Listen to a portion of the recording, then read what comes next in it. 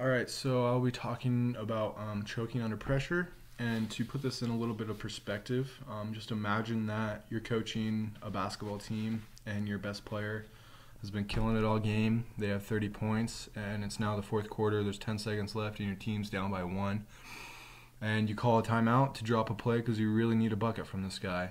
And during the timeout, he's super anxious and nervous and doesn't really know how to act. And then you break the huddle and execute the play flawlessly. And then he gets up the shot, and it's just something crazy, and he misses it.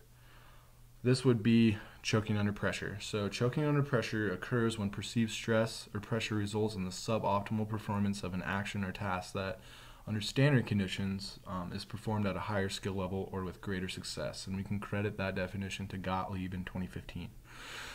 So in plain words, choking under pressure is when a stressful situation affects a person so much that the performance is decreased as a result of heightened or lowered arousal and nervousness.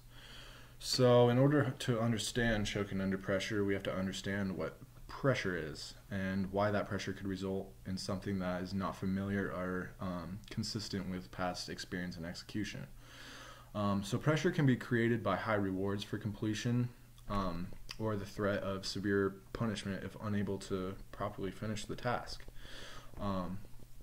Other factors needing to bring into consideration would be the importance of success. So this could be Game 1 of the NBA regular season versus Game 7 of the NBA Finals.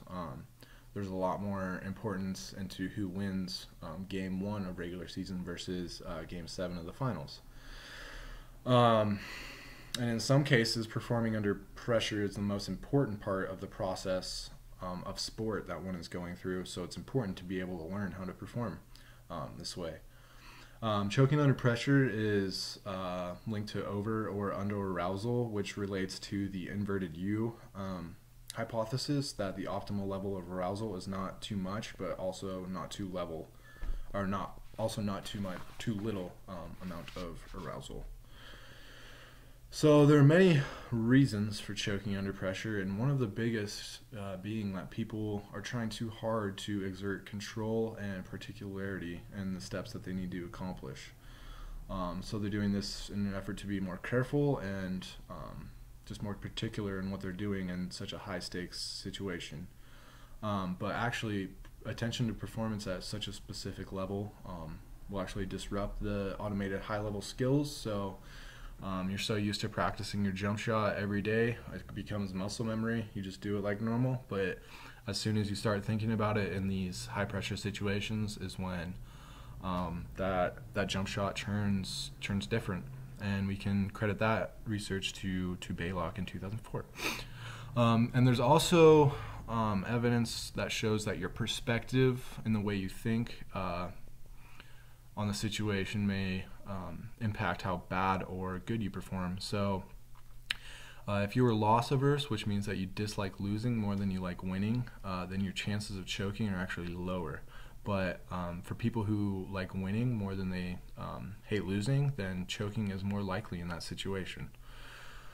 So in conclusion, it's hard to emulate these high pressure situations. So the best way to practice for these is to just practice like normal, and then the best way to simulate these situations is just go out into these high pressure situations and just act like normal. So in conclusion, choking under pressure is a real phenomenon that's caused by increased arousal, which affects performance in any negative way in which it would otherwise be without the added pressure. Being over particular rather than just letting your body and mind take over are the main culprit reason for someone choking under pressure. And some people respond to pressure differently than others, and in some cases they have more of a less chance of experiencing a choke under a high pressure situation.